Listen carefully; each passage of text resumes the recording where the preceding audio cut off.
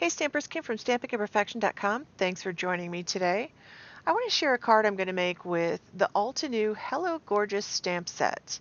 It comes with a coordinating die set, and the new thing that Altenew's been doing lately, they include this pamphlet inside the stamp set, and this is kind of cool because they show you lots of layouts. They show you other stamp sets that they have that would pair perfectly with the stamp set. They give you some color suggestions, layout suggestions. This is a handy little thing to have. And a lot of their stamp sets will actually have layering guides also. So I'm going to pull out the large floral image, and I believe these are lilies. I'm going to color them like they're lilies, so I'm going to pull that out. And I'm going to use my Mini Misty. I've got a piece of watercolor paper. This is Canson XL watercolor paper, 140 pounds, cut at 4 1/4 by 5 1/2, and I'm going to tilt that at a jaunty little angle. And I'm going to pull out my favorite black ink. This is Altenew's permanent black ink. I love this ink. I use it for everything. I actually purchased it when Altenew came out with their Altenew artist markers, their alcohol marker set, and this works perfectly with the alcohol markers. It's a permanent pigment black ink, but this is my go-to black ink. I use this for everything. Even watercoloring techniques, believe it or not, I love this ink. And only once or twice have I ever had any bleeding issues when I'm doing watercoloring. So I don't know. This is the one I reach for. I just really like it. So I'm going to make actually a bunch of the background images on the watercolor. I'm going to heat set some, or heat emboss, I mean, in black. And I just want to point out that the ink pads actually have nice little grips on the back of them, so they're very comfortable to hold while you're inking up a stamp. But I'm going to heat emboss some backgrounds in black. I'm going to heat emboss some in white. I'm going to stamp some on Bristol cardstock, also cut at 4 1/4 by 5 1/2. I just want to make a bunch of backgrounds because I'm going to do some experimenting today. Altenew just came out with watercolor brush markers. It's a set of 10 watercolor brush markers in quite a nice rainbow of colors, and I just can't wait to try them. So I'm just going to stamp a whole bunch of these backgrounds or these images so that I can actually play with those. So I'm going to do that, and then I'm going to introduce you to these watercolor brush markers. So I have the swatch page that I created in my swatch notebook, and this is a set of 10 of these watercolor brush markers, and I don't know if I would call them water brush markers so much as they're very much like aqua painters or the water brushes, only these are filled with paint. And just like the Wink of Stella brushes, you have they come with a little midsection that you actually have to remove, and then you have to squeeze them to sort of activate them or prime them, and just to get it flowing. And I have noticed that you can squeeze too much and you'll get a big drop of the watercolor. So you want to be of the watercolor paint, so you want to be careful with that. So I'm just experimenting. So I'm actually putting this on dry, and you can see I just squeezed that a little bit. I started with just dusk around the edge, and then this is Sea Breeze. I'm going around there. I really like to have a little background color around my images, so I thought I would start there to see how it mixed and stuff like that. And I started out with a number 6 brush, and I kind of at this point was wishing I had not put so much of that color down first, and I also think that I might have found this easier to blend if I'd actually wet around the edge, then put the color down, and done a wet on wet technique. That might have been better.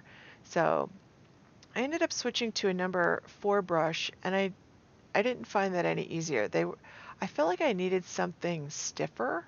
So I tried an aqua brush or a water brush with water in it to see if that would work better. But I didn't like that at all. I really like using a real paintbrush. And so I ended up pulling out one of my angled flat brushes just to add enough water and a little bit more pressure to blend the line that I had now created. These are watercolors, so you can, like, even if they dry, you can reactivate them by adding water to them. But I wasn't really getting enough water on there. I really needed to add more water, and I felt like I needed to push a little harder. So I decided, I used to do a lot of oil painting. I decided I would pull out my favorite shape of oil painting brush, which is this angled flat brush. And I had a much easier time when I did that of like really getting enough water along the lines to reactivate that color and get it to blend. So that was what I was trying to do. And when I do the backgrounds like this, I really like when you get a variation in the color. Like, I'm not even trying for an ombre effect. I want it to look watercolored, and I love that look where you have some like dried water lines in it. I really like the way that looks. I know everybody doesn't like that. I know my sister doesn't like it, so when she sees the final card, she's probably going to say it looks too messy. But that's okay because I really like the messy. I try to embrace the imperfection. So I am going to go around this whole card, and the dusk really didn't do very much. I didn't put a very thick line of dusk, and that sea breeze was much darker than I expected. I usually try to do a very subtle color background, and this was not subtle. This was pretty colorful for me for a background, but it's so pretty. And so this is my first attempt at using them, and I will switch back to a round brush after I put these down. And I have to be honest, I haven't really watched like videos or anything about how to use these, so I'm sort of experimenting on my own with these water brushes. And I'm sure that you can actually do this without using a paintbrush at all, or an aqua painter, or a water brush with water in it. But I really love using paintbrushes when I watercolor. I don't know why. It makes me feel like a real artist, I guess. But I'm just going to continue to go around this whole thing till I have all of the color down. So I'm going to speed that. So I'm just continuing to get rid of those lines, just add more water. I actually have quite a bit of paint on my brush, so I'm just going to continue going around the other edge, and you can see it's getting lighter and lighter as I play with it. And I'm kind of liking the way it looks. I do have one big dark spot there, but I'm grabbing that. This is, again, the sea breeze color, and I'm just putting it down in a few spots, and you can see that quite a bit of paint actually comes out of there all at once. Like, I was surprised by how much came out at once, but I'm just adding a bunch of water, and surprisingly, it really can take a lot of water, this paper. And I'm going to continue just to add water, smooth out that line, and just lighten it up a little bit. It's actually a lot darker than I expected, and it's a lot darker than I wanted it to be. I usually have light, subtle backgrounds, but I'm just going to add water and fuss with it a little bit till I get it the way that I want it. And I'm pulling that big angled flat brush out again, just to smooth it and add like a lot of water. So just kind of fussing with the edges, moving that color around to the other side, trying to get rid of that big blob a little bit. But all in all, I'm not unhappy. I'm just going to hit it with the heat gun. I want to dry this layer before I start doing the inside of that card. I usually heat up the back a little bit, then I'm going to heat up the front again. That helps keep it from warping too much, because I did put quite a bit of water to get rid of the lines that I had. And I'll just continue this. And now I'm going to add some color to those flowers. And it's a little hard to tell where the flowers are and where the leaves are in this image. Like, it helps if you have the that pamphlet in front of you, so you can kind of see the die cut one especially, because they should kind of show you what the artist's rendering was like. So I'm pulling out my favorite color. This is Warm Sunshine. I absolutely love this yellow. I think it's perfect. And I actually added some water first this time and then put that Warm Sunshine in. And now this is the Autumn Blaze, and I'm really not, like, I did not cover that whole flower with the Warm Sunshine. I just kind of scribbled it in, and I went to drop in that Autumn Blaze and I got a lot, like a big blob came out. So I'm thinking that when I open these, I should probably just dab them on a paper towel, or later you'll see me pull out a clear block. If I just open them and dab them onto the clear block, if there's a big drop, then it'll go onto the clear block and I can actually use that. So I'm just adding more Warm Sunshine. I actually used that Warm Sunshine to spread that Autumn Blaze around, and it doesn't really, it temporarily transfers some color to the brush tip of that Warm Sunshine color, but as you use it, the orange comes off and it just goes back to pure yellow again. So now on these two blooms, I just put the Warm Sunshine on, and I didn't put water on first because I wanted to experiment. I wanted to see what happened, and I actually liked it better when I added the water first. So because I could get more shading, like I found it easier to shade, and I'm actually adding that Autumn Blaze, and you can see a lot of that came out again, and I'm not squeezing it at all. The only time I squeezed it really was the first time I used it. So now I'm just trying to spread some of that orange around and actually remove a little bit. So I dry off my brush a little bit on, sorry about that, on the paper towel, and then pull off some of that orange color. Now I'm adding some more yellow back in and trying to like brush that orange back, because I really like this yellow and I want them to be lighter. I'd like the orange to be in the areas where I think it should be darker. So I'm just going to hit this with the heat gun again. And then I want to play around with the leaves. So I'm pulling out the moss color. And since I liked the flower where I did the wet on wet, I'm adding some water. So I'm going to do the wet on wet technique with the leaves. And I'm going to add that darker color all along the edges where I expect that it would have like a little shadow, or it would actually be darker. And then I'm going to add some of that limey, that yellowy green color. And I'm sort of adding that toward the top and then going down toward the darker color and then pulling some of the darker color into it. Because I got quite a bit of that moss color on in like big blobs, so I don't want my whole leaf, like all of my leaves, to be completely moss. I want some of that yellowy green in there. That's pretty fabulous, that color. And there's not a lot of rhyme or reason to what I'm doing. I'm just really kind of playing with it to see how these behave.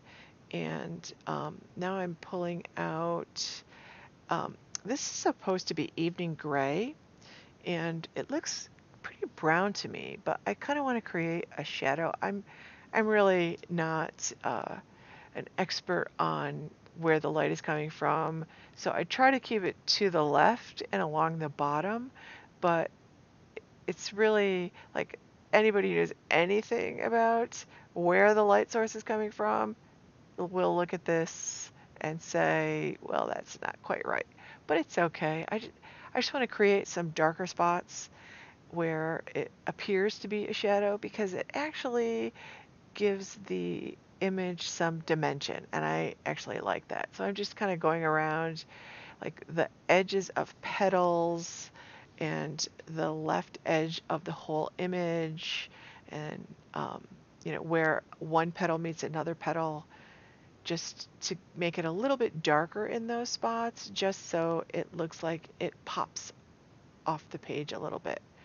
So, not being an expert, nobody is really, unless I ask them, nobody's really going to be analyzing this. Like, I asked my son, he took art classes in college. I asked him, he analyzed it and made some suggestions for future cards, which I will take into consideration. And they were good suggestions and they were very constructive. So, most people are going to just look at the overall effect, though. So, I think that we shouldn't ever worry too much about it. So, this is actually the point where he had given me some suggestions, and I thought I would try to fix it a little bit. And notice that I pulled out that clear block, and I actually put the blue on that clear block and added some water to it, and I pulled in one of my round paint brushes, and I'm seeing if I can fix some of the spots he was talking about. And now I want to add, like, I really want more yellow on these leaves, and I want to put it at like the base where I think the shadows would be. So I'm adding it to where the petals meet petals and underneath petals, and also to the lines that the artist put in, because the artist put those in, so, or the stamp illustrator put those in, so I'm assuming that they mean for it to be a little darker on those spots. And I'm just like blending that a little bit. And I think the whole point of this is to have fun with it and to hopefully it's relaxing. And you can see I'm just darkening up the yellow in a couple spots, and I'm liking it better as I do this. I feel better about it, and this is actually a really fun product to use. One more kind of watercolor I'm going to want to paint with all the time. So I have one final thing I want to do, and that is I want to make those pistils and stamens in the center of the flower red. And I pulled out that rubellite color. It's super pretty, like purpley red, like pinky purpley red color. And I actually put that on the clear block and added water so I could just fill in those spots. The card that I'm using, the card base that I'm using actually is the black heat embossed. I like to watercolor on embossed images because it resists the watercolor. For the final touches on this card, I pulled out my white gel pen and I'm just putting some white dots around. I really like the way that looks. I don't know, it's just a nice little touch. It kind of brightens it up a little bit, and I think I like that. And I also love my black splashes, so I'm also going to do that. I'm going to pull out my Altenew permanent black pad, and I know this is not a water-based pad, but I just put a little bit down, spritz it with my distress sprayer, pull out a big brush, big round brush, just fill it with water, and then I'm going to put some black splatters on that. And I notice again, I sort of do it diagonally across the card. I don't like the whole card front covered, but I like a few of those splashes. I don't know why. I think it just really finishes off a card nicely. So to finish this, I'm going to let this dry. To finish this off, I'm going to add a sentiment, and I really, really love that big hello. I just think it's really pretty. And without even realizing it, I laid this out exactly like one of the suggested layouts in that pamphlet. I didn't intend to do that, but it turned out that way, and I really like it. it's pretty. So I'm putting the hello down. I used my embossing buddy. I've got my Altenew embossing ink, and you can see I've already loved it a lot because it's not that nice white color anymore. I inked, inked it with the embossing ink from Altenew. I, I'm using black embossing powder, and then I'm just going to heat set this and add some embellishments because I do love my embellishments. So I've got a card base that I cut at 4¼ by 11. I scored it at 5½. I'm going to use my 3M foam tape. I really like this tape. I say this every time.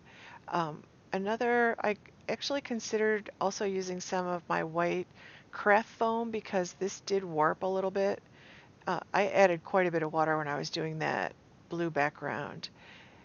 But I'm going to go with the foam tape, and I'm going to carefully lay it down here. I try to line it up with a crease in one edge, and as long as you don't push on that foam tape, you can fuss with it a little bit. The moment you push down, it's permanent. You're not getting that off. So my card base is a little bit long. I'm just trimming that off by running my scissors along the edge of that watercolor paper. And for one final touch, of course I need to have some sequins or embellishments on the card. And I'm pulling out one of my favorite embellishments. This is the Like Magic Mix from Neat and Tangled. I really love this set. It's so pretty. It's an iridescent set of a variety of sizes. I'm laying them down in the triangular pattern with an odd number across the image. I really like that. And I'm using my QuickStik and my multimedia mat, and that's going to complete my card. So thank you so much for watching. Stop by my blog at StampingImperfection.com. Give this video a like, share with your friends, and make sure you subscribe to my YouTube channel. I'll include some links to the Altenew products that I've used here today below the video and on my blog at StampingImperfection.com.